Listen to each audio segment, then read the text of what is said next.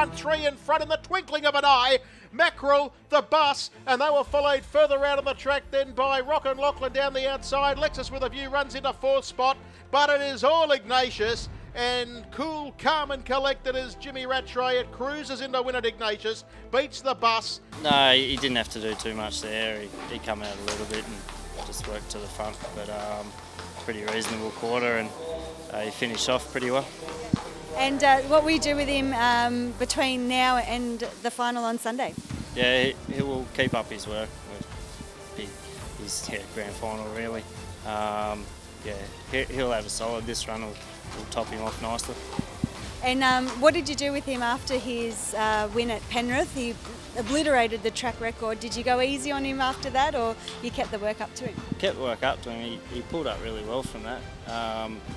Yeah, so just a couple of light days and straight back into it. He's a very good horse. Do you think that run improved him at Penrith?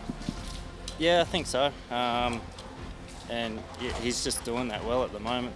I think this run as well tonight will help him for sure. Now we all know the Ignatius out at the track here, but what's his horse like at home? Has he got any quirky things that he does, or is he just a cool customer?